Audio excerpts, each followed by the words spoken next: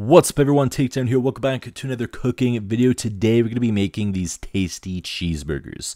So we did get this Angus burgers from Costco. They're I think $27 for 20 patties, which is a really great deal for really good Angus beef burgers. So we're going to head and start putting these on a skillet to cook, and we are going to be making our own homemade burger sauce. So let's start with the sauce.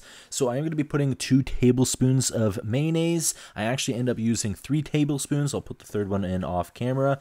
And then we're going to put some Dijon mustard in here as well. You can use regular yellow mustard if you wish.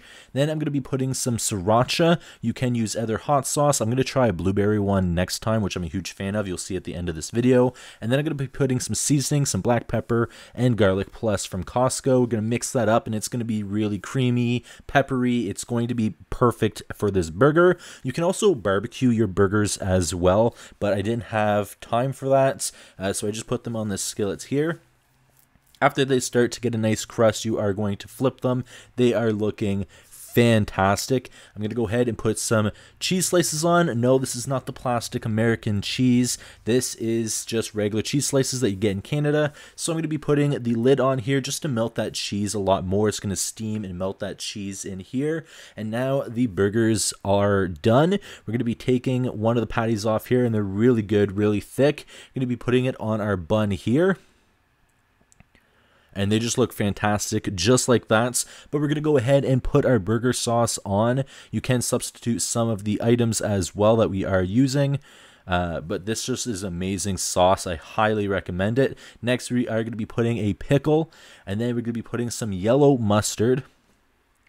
I'm going to put a little bit of that, followed by some ketchup. Now that looks fantastic. Go ahead and close it up. For the second one here, the only difference I'm going to be doing is I'm going to be adding some of that blueberry hot sauce, which I was just talking about. It is from Thunder Bay. It is amazing. I put that on everything. It tastes so good. I might do a review in the future, but that is how to make an amazing cheeseburger. You can substitute some of this stuff, but I highly recommend testing out this burger sauce. It is amazing. It tastes awesome.